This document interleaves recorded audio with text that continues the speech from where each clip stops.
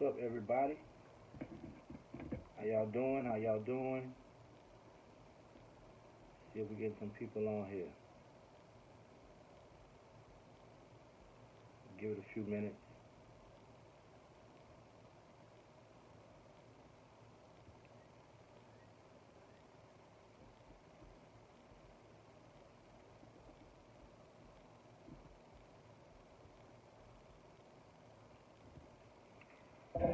Hope everybody's had a wonderful week so far.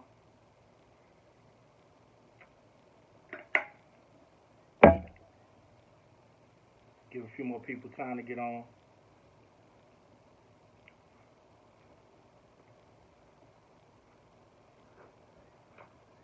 It's a little warm out here today. A little warm out here. First and foremost, I got to give a shout out to my dog, my frat brother, Hatchmatics for the t-shirt. Y'all see it, it says being black across here in black letters, so it's a little hard to see right here. It's a nice t-shirt. The symbolism, it says a lot. But it says to me that we're a resilient people. We are a resilient people, alright? So shout out to Hatch. If you need a t-shirt like this or any other type t-shirt work, please get with him. He's on Facebook at Hatchmatics. Check him out. I missed being out here last Thursday. Had a lot that was going on with me personally. As you all know, my wife passed away. So last Tuesday was the 1-year anniversary of her passing. So needless to say, I wasn't in the best of moods most of the week. I got over that hump though. A big shout out to my people in Fayetteville, North Carolina, Bernard and Steph. They asked me to come down and hang out, so I got away. Weren't really celebrating the 4th of July.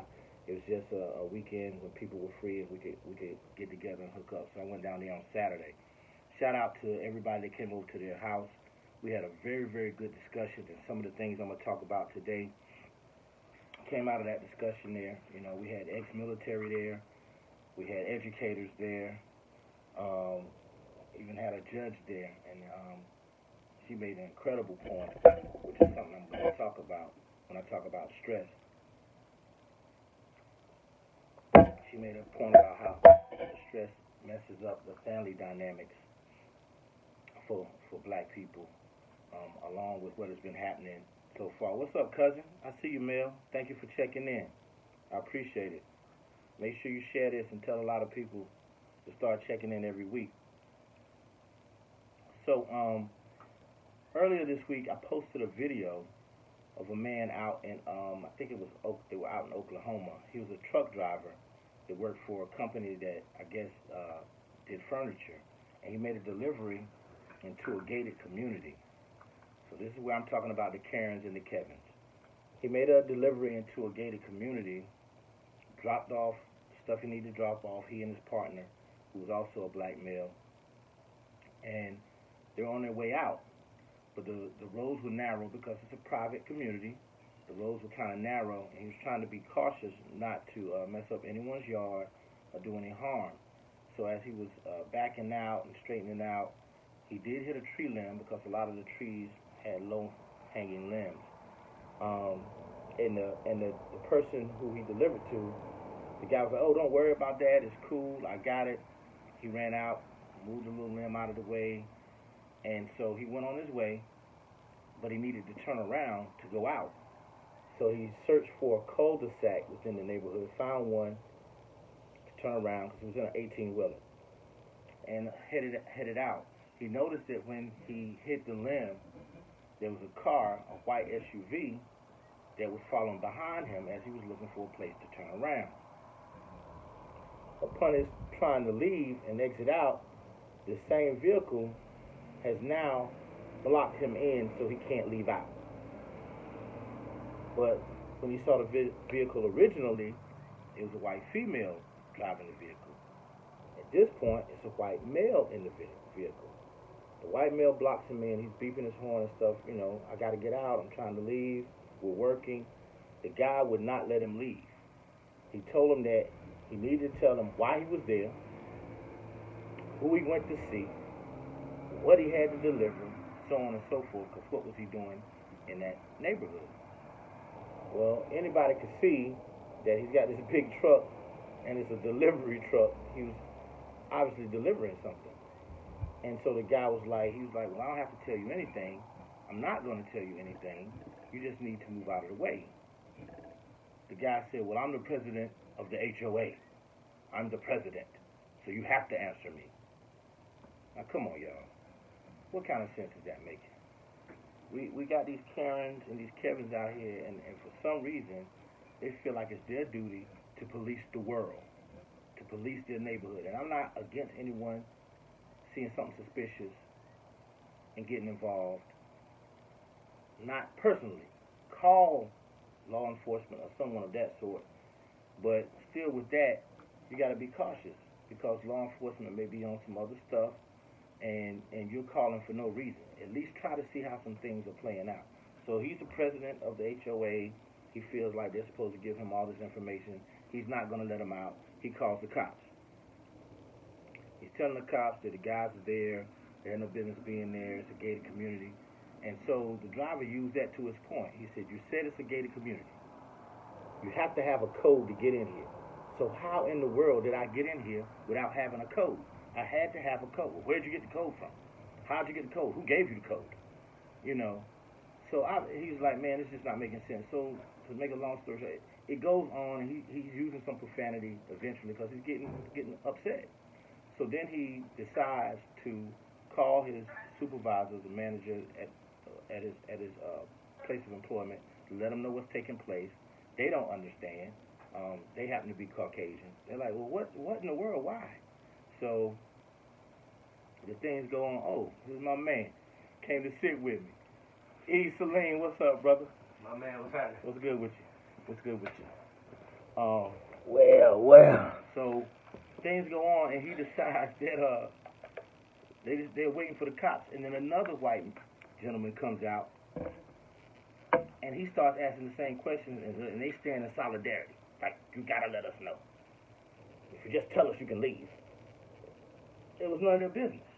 So eventually, the place or the owner of the home where the furniture was delivered happened to see what was going on, or heard through the grapevine in the neighborhood what was going on. He rode down, and then he spoke to the men. He let them know that, hey, they delivered to my house. I gave them the code. You know, let them go.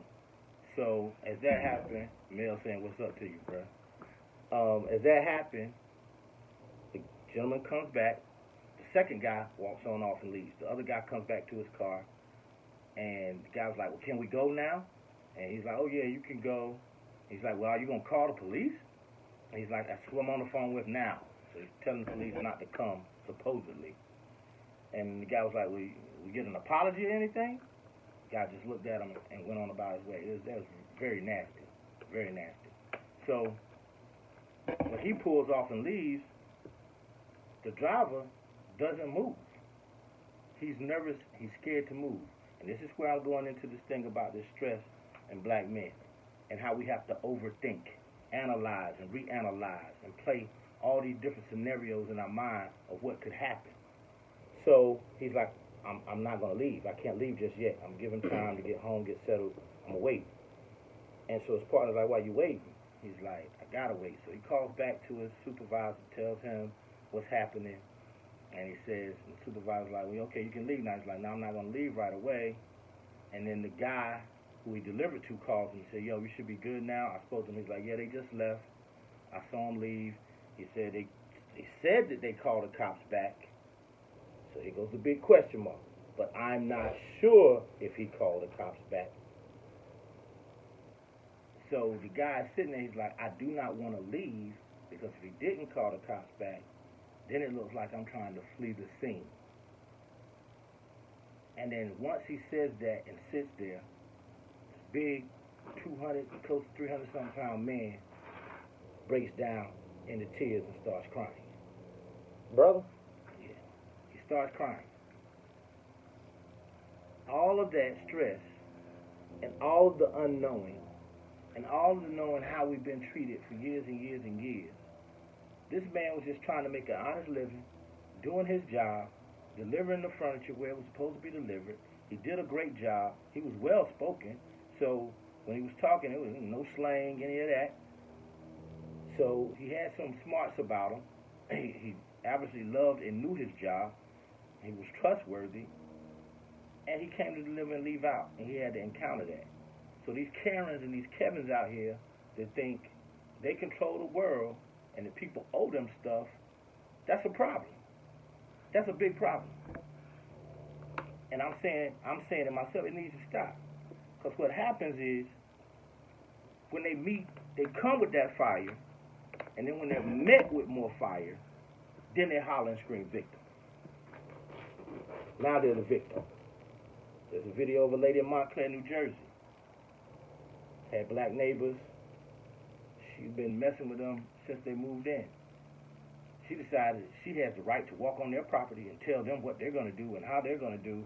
And when they asked her to leave, you know, I'm not going to leave. And she's calling the cops. But the husband is holding the wife back, his wife back. Not that she was getting violent. He was just saying, don't talk to her, don't do anything. Let's leave. She calls the cops and says, he pushed me. He pushed me 10 feet. He pushed me 10 feet. So they know they use that privilege and that skin color as a weapon. Mm-hmm. Especially the females. And they scream victim. She came onto his property, bothering them, where she had no business being, but now it's turning the situation, oh, you've harmed me, I'm calling cops, when nobody harmed her. Luckily enough, there were other white neighbors out there. It was like, they didn't touch you. They didn't do anything. And I applaud that neighborhood because they rallied together and they did a march right down to her front door. Everybody screaming all kind of stuff at her. No black faces, it was white faces. So I applaud that. But that's what I just wanted to talk about. You got anything to say about that, about our daily stress, bro? The things that we go through? I got some more points, but I think a lot of our stress comes from trying to conform to the dominant society. A lot of times we as black people are always thinking, you know, we don't want to make people feel threatened. We don't want to make the situation unsettling. So we're always going into it, always thinking, what can I do to lower or limit situations that might be exaggerated if I show my ethnicity in these dominant white spaces. So I think that's where all the stress comes from, man, not knowing how to, being torn between being yourself and trying to make other people comfortable. That's the stress. yeah. And like I mentioned in an earlier time when I was out here talking about how we live in two different worlds. Yes, sir. And how we have to operate in both of those worlds and survive. That's like, the stress. Going into a store, you're automatically seeing someone that's going to steal. Stress. Do I go in the store? Do I not go in the store? Are they going to ask me, can I be helped? Or are they not going to? Are they going to look at me like I don't have the money? Do I do have the money? Stress. If you're an employee somewhere, you know, you got the credentials, you're going to college or not, or whatever the case may be, but you do a great job. It's time for promotions. Okay? What happened? That's a stressor. Stress. How do I go? Should I cut my hair? You know, Should I cut my just to beard? make another point, just last night, just yesterday, I got a call last night from one of my former football players, who is also a great friend. He calls me Unc, call him nephew. He lives in the Triangle area out in a predominantly white neighborhood. As a matter of fact, it's only him and one other black couple out there. He runs every day. You know what I'm talking about. I'll tell you later. I won't put his name out there because this situation is crazy. Right. He runs every day. So yesterday about 4 o'clock, he's out there running. I got some water for you over there too. He's out there running. Police car comes up behind him. He got his AirPods in, and he can hear the engine rev. And they run up behind him and almost hit him. Okay. So he gets into the situation. He calls another law enforcement officer that he knows that happens to be not in the same town, same city, but it's in the Triangle. Asking what he should do. This man is black. He's like, and he holds the highest position. He says you need to call and report it. So he calls to report it. He's asking to speak to the chief or someone of authority. They tell him no. you're not speaking to anybody. He's like, well, I almost got hit, blah, blah, blah, all this other stuff, things go on. They were like, we'll come to your house. We'll send someone to your house. Mm-hmm. He didn't want that situation coming to his house. Right. So he's like, I'm standing out here. I talk to whoever. Well, a squad car comes, Mm-hmm. but the guys never really get out. Then they finally get out, but they're yelling up to him. So he's like, they tell him, there's nothing you can do, nothing. We're done with it. And they leave. So another phone call comes in. Wasn't a phone call made by him. Mm-hmm. That young man almost got hit by the cops. They turn around and come back. They start trying to question him. He's like, I thought y'all said y'all were done with it. What are y'all trying to do? I'm trying to finish my run. Right. No, you need to talk to us. He's like, for what? You're making calls to the police station, excessive calls, false calls. Right. He's like, I didn't call anybody. You can check my call log. Mm-hmm. Oh, you can erase that. You can erase that. He's like, how am I going to erase it? I didn't even know y'all were going to be coming for me to erase it. Right. So it goes back and forth, and they tell him he's resisting. They put him in a squad car. He's going for a run, y'all. Mm-hmm. They put him in a squad car. He wasn't compliant. Right? He wasn't compliant. You got to be So compliant to authority. They take him to the one station, then take him to the big joint in Raleigh. Mm-hmm. And they book him. Oh yeah. They book him. Non-compliance, bro. They book him. Now when they went to the first station, they left him in the car cuffed. Mm-hmm. You know how hot it was yesterday? Once in a And night. he's like, yo, what are y'all doing? You can't even do that to a dog. Right. What you don't understand is the hierarchy of our society that black males is the lowest thing. It's the lowest thing on that totem pole, right? So, another point, all the officers that have been arrested for the things that have happened across the country, Right. combined have gotten less time than Michael Vick did for fighting a dog. But we'll talk about that later. Something else. They book him, and then when he's in there, he's talking to one of the officers before. He's like, did you watch the tape? He's like, I watched the film. They weren't close to you. He was like, man, they almost hit me. Like, they weren't Tape close don't to you. mean He nothing said, well, no did more. you look at the speedometer to see how fast they were going? Oh, that was kind of all the way in the corner. I couldn't really tell. Mm-hmm. Come on, man. It's crazy. Yeah, So, videotape don't mean nothing no more. So we deal with all these different stressors on a daily Got basis. all the videos. And then what happens is you got to go home. Still no justice. You got to go home. Now, you go home to your black princess, queen, whatever you want to call her, Still might be stressed. and she might get a bad rap, because I shout out to black women, because y'all support us. Y'all are our existence. If it weren't for y'all the backbone, I don't know where we would be. But we come home after all that stress all day, and sometimes, even though y'all are black with us, y'all may not recognize certain things or even know some of the things that we've encountered or we're going through, Mm-hmm. and our communication may be off. So we come in, now we yelling at the kids. Because, see, I've been at work all day, and I've been having to humble myself to police or those that are superior in position to me, just so I don't lose a job and keep food on and keep food on the table, because they want to flex their position against me, or a police officer who wants to, because my whole thing is I'm a man and we can be mano a mano, but in that situation I got to be super humble and be someone that I may not be, and take myself down levels and be chastised, degraded, treated less than a man. So when I come home, I'm probably going to try to exercise some manhood. Because see, the thing about that situation is, do what you got to do to get home. To get home. So I come home, the kids are too loud, I'm already on 3,000, I'm yelling at them now, and you asking me why I'm yelling at them, and then I flip off on you, and we go through, when you're supposed to be my comfort, my home's supposed to be my comfort, and I'm not saying the black woman is wrong for her reaction. I'm just saying sometimes we got to be more cautious of how we react and how we act, and they need to be a little more understanding. So now we're at odds with one another. This goes on time after time, and then our family dynamic is torn apart. because I say I can't take it, or you say you can't take it. Now, that takes us all the way back to slavery. People always talk about the dynamics of the black family. I'm going to jump out and say some of it is almost genetic and hereditary. They've been tearing our families apart for centuries.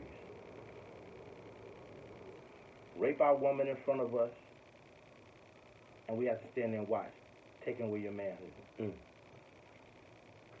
Beat your husband in front of you, taking away the support of the family. Because all men, no matter what race they are, what creed or color, want to be protectors and providers. And when we feel like we can't be protecting or be providing, then comes the craziness. And I think that's another level of stress too when it comes to brothers. You know, as a man, you know, you got that providing role, but when society makes it difficult for you to kind of play that role, that adds a little bit of stress to it. Because you understand, as a man, you're supposed to be caring for and providing for a family. And when, due to unemployment or whatever the case may be, you can't do that, that heightens the level of stress. Because then you might have your lady on you. I was watching, remind me, Insecure with your girl and your boy. What's your man's name? Lawrence. Yeah. And your boy and your girl. So Lawrence, your brother trying to make it, but he ain't had no job. And so that put some stress in his relationship, because the sister like, bruh, you ain't got no job. And I can't be with my girls having a deadbeat boyfriend, husband, whatever the case may be. So it's stress. I know people that deal with stress dealing with people incarcerated. Yeah. Like, he got a charge. I don't know if I can be with him. Yeah. I like him. Whether the charge is legit or not. I like him. He make me feel good. But I can't take him around my people. Exactly. It's going to be stress. Exactly. And then that's another level of stress. Black people got to have a good show. We got to show like we made it, everything good, nothing wrong. So we talk about making it. You make it, and then you move on to these nice neighborhoods. Stress. And then you got the Karens and the Kevins again. Stress. Why are you here? How are you here? What are you doing? And that's what I was saying, Joe. How are you driving that? We trying to fit into the dominant society. Yeah. What must that be like? You know what I'm saying? You shouldn't even be here. Stress. You know. Even, you know, I know we had a time, like when I came up, it was about being cool. You had to be like, nothing bothers you. Yeah. But you can't do that. But that was the way, that was our coping mechanism to try to deal with the stress. Well, we go back to that provider thing. We talk about all the redlining and stuff that's happened historically. You know, you work hard, save your money, do the right thing, chasing the American dream, which everybody's supposed to have a piece of that pie. It's a nightmare. And then you can't have it. No, you can't live there. No matter what your money dictates. You know, we got a whole lot. Hey, Jay-Z is a billionaire. But I don't want Jay-Z to get it. And he acts like he ain't got it confused and twisted. Because at the end of the day, yeah, you got a bit. Now, I'm going to say, access to money, that helps balance some things out. But your skin tone will bring it all back out very quickly. So they still view you the same way. I just want. So then too, Joe, I say a lot of stress also comes to, you know, black identity. Like we have a lack of it, and then a lot of times we try to find that identity that brings stress. You know, whether you identify with your job and career, and everything becomes about that. Yeah. Whether you dive into, you know, black men, it was about women. Like, so I'm gonna dive into the women. Yeah. Got all these women. It might be the sports, like. Yeah, you get engulfed and consumed. So then that's stress, because then you have to maintain that identity. So now we talked about the stress on the opposite side. Okay. Coming from the opposite side. I'm going to talk about the stress coming from our side, personally. Black man. Okay. Ooh. So now, first of all, I want to go ahead and dispel the myth of this black on black crime. There is no black on black crime. There is crime.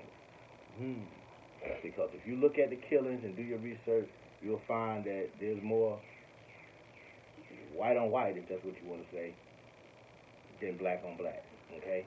What we see is because we're boxed in these neighborhoods, projects or low-income neighborhoods, it's not really a black-on-black thing. It's partially psychological and economical. Anyone that's put into a situation where they can't eat, they can't come up out of a situation of money, that breeds violence. And so with that violence being bred, you gonna attack who lives there. If I see you got food over there and I have none, I'm gonna take your food. And if I'm white and you white, then it's white on white. If I'm black and you black, then it's black on black.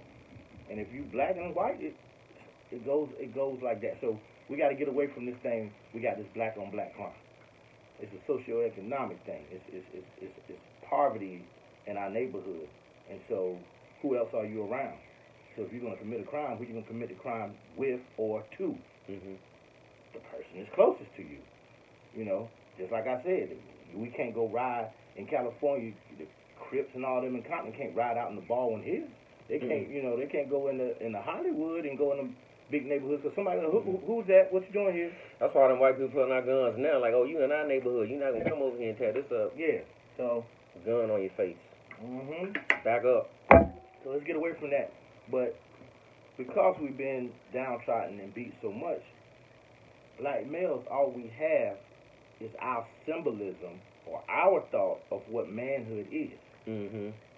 So I got stress coming from over here, but when I'm in my neighborhoods and stuff on a daily basis, I can't show weakness, because I just told you, if you show weakness, then you fool, because everybody trying to eat.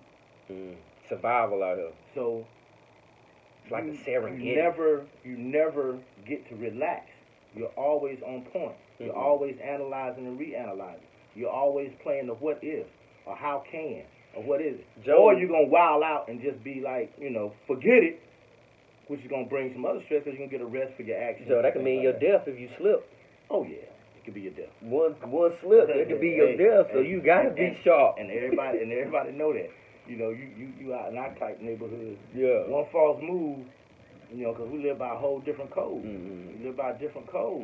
It's a lot of stuff, and a lot of us, that hurts us when we get into another work situation because we move different.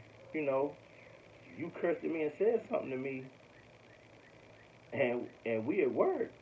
I got to be able to, because I know in the street, then you get smacked. Yeah. So I was in a meeting one time, man, and I'm in the meeting, and I felt like the dude lied on me. He gave, and I called him a lie. And I was like, I don't like you. You a liar. They was like, you can't do that up in here.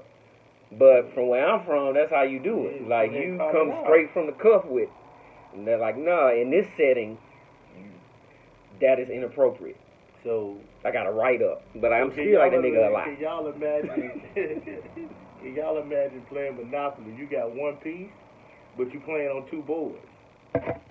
So that's what we deal with, you know. And again, I gotta applaud our black women because y'all are something incredible, man. Y'all deal with the stress of being black. You don't have all the stress that we have, because there's a whole lot of stuff that we don't talk about. Y'all don't know. It's just, you know, and y'all see a lot of it, but that's just to us. But y'all hold the stuff together, man. Y'all hold a lot of stuff together. You know, women were taught how to deal with their emotions, man. Men, oh yeah, we don't deal with emotions. You don't have none. Fall down, don't cry. You don't have no emotions. You better not cry. You don't have none. You know, so we never were taught how to manage them, bro. I think in some instances, in me being a father, I failed in a lot of those areas. Because sometimes I was trying to make my son too, you know. Yeah, I like the fact he is who he is. He ain't out here trying to be somebody else. He ain't trying to fake. You know, a cool dude, you know, he ain't trying to fall into the necessary stereotypes like I gotta be out here and have a lot of girls. I gotta be out here. You know, he does his thing or whatever, but and to your point, Joe, parents can be stressed on kids, man. Yeah. You know, trying to live up to their examples or what they wanted to be. I think it was probably 10th grade. Tremaine was like, "It's my life. It's my life." Yeah.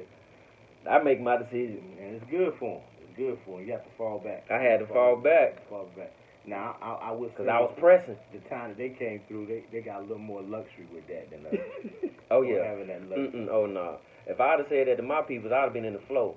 My pops. This is my life. Oh, bow, you in my house? I broke my toe when my pops came home from karate class. I broke that joint. He was like, you know it's Saturday. Oh, you still got to work. He cut his grass, bro. Like I said, no empathy. Hey, he had, None. he ain't want to see no complaining, Mm-hmm. and you better not be showing no pain. Figure it out. But like I'm Figure saying, it out. but coming from his it dynamic, out, man, you had to be like that as a boy because he it understood out. what you was about to walk into. Yeah. And you can't be out there showing that break. Yeah, he's like that.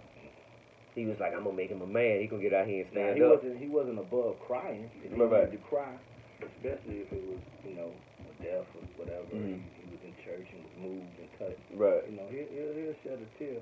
But outside of that, there ain't no crying.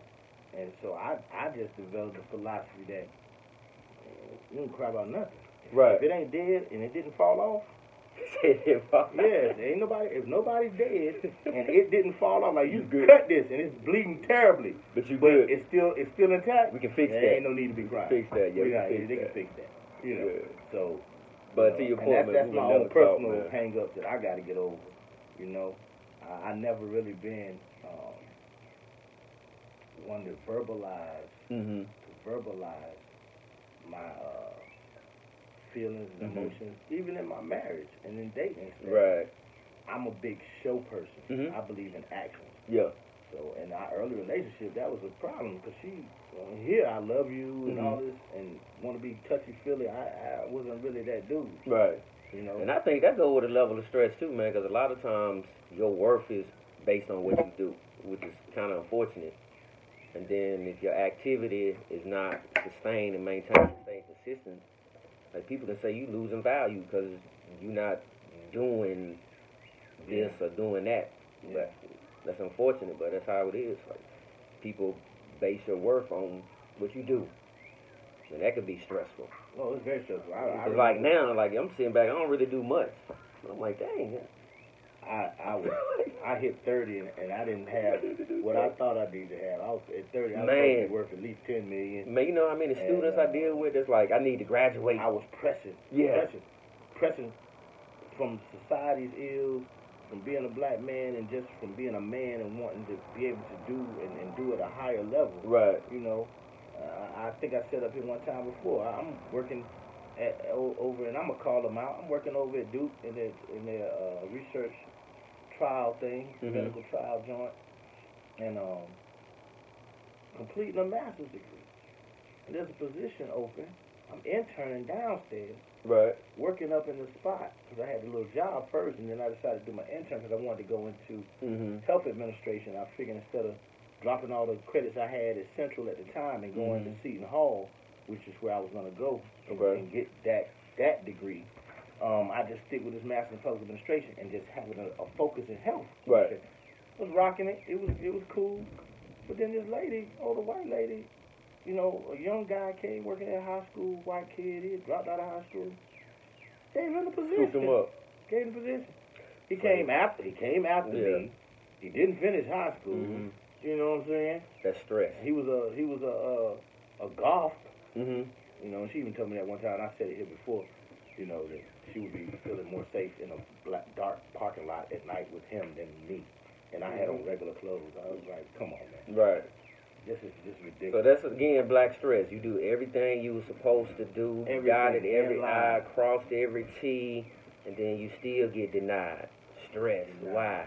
Why? And then sometimes, it might fall back on you. You might start thinking you less than. You're less than. You're not good enough. You Exactly. Start yourself. Start cycling into depression. Then you start looking at avenues where you can be dominant, and that might be in the street, you brawler. Well, I'm gonna prove that I'm tough and I'm a man and I can be superior. So it's a whole lot of factors to go with this. But whole lot. I want to thank you for coming and chopping it up with me, bro. Yes, sir. Anytime. And everybody who's been listening in, thank y'all. Thank you. Again, make sure you check out Hatchmatics for those T-shirts. Check them out. Make sure you get it Hatch. He got that. Hatch used to cut hair, Hatch. Yeah. Hatch used to cut my hair back in Central. What's up, Hatch? Hatch got that heat. He got that heat. That's all right. These discussions, y'all, hopefully we can continue these and we can expand these. Please share with your friends and family. And I want y'all to be a little more engaging. I need some people saying some stuff so that I can speak to you and answer some questions, or you can ask questions, or if you want to say something, I'll read it and repeat it and say it to the audience.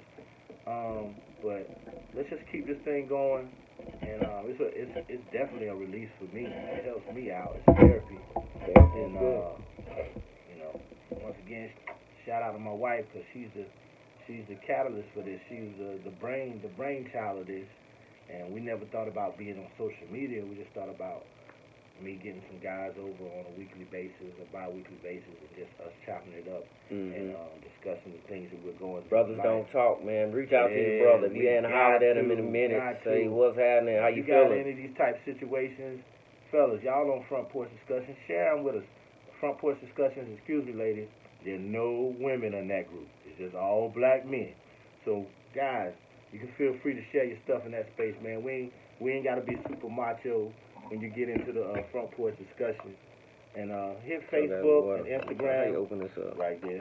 Put it back. Bingo. Yeah, Instagram. And share your own videos. Hashtag Front Porch Discussions. Tag me in it. Let's keep this thing going, man. Let's cause a movement and get some stress off some brothers and try to uplift and support one another, man. So y'all have a good one.